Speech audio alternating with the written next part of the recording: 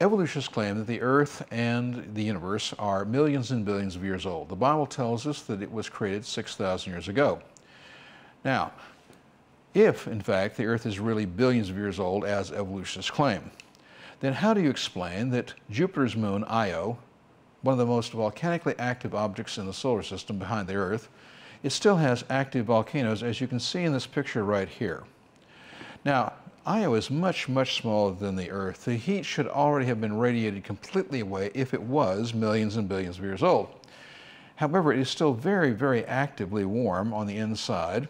In fact, these volcanoes are shooting things into space as much as 200 miles up to almost 400 miles high.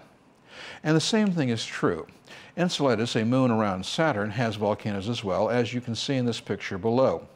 Yet again, it should, of course, have already cooled down and be stone cold to the center.